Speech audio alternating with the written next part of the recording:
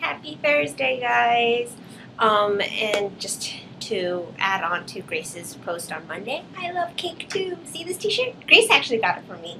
It's from Barney, so it's fashionable. Grace and I both share a sweet tooth. I love dessert. I actually got mad at a friend once, and we've been friends for like, I don't know, 27 now, so I would say at least 13 years. And I got mad at her because she eats really slowly. And we were at dinner once at this really nice restaurant. I was so looking forward to dessert.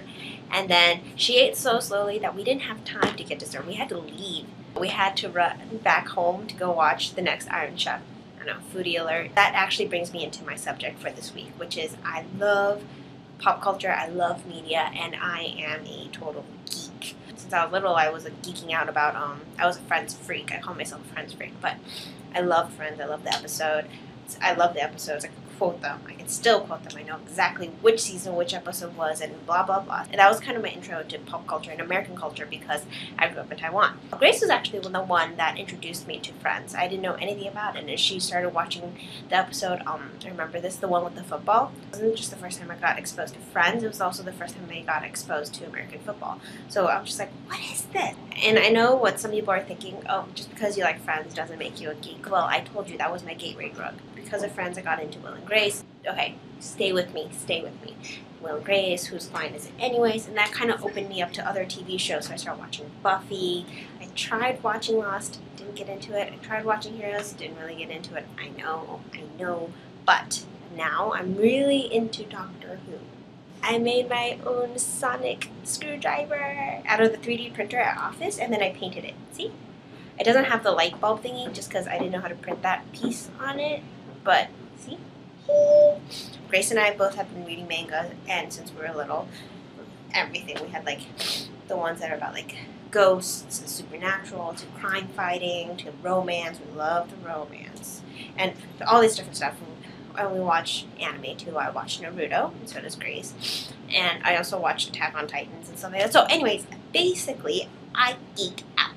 And two books that I started reading that are kind of in the geek genre is Geektastic, which is a collection of short stories written by nerds that we love, like John Green and Holly Black and Cecil Castellucci.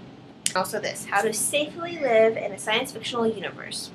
And this is actually a novel about a guy who's a time traveler, and he kind of works and lives in this time machine that his dad built, and he's kind of trying to find his dad, and he uses his dad's manual, and his dad wrote How to Live Safely in a Science Fictional Universe.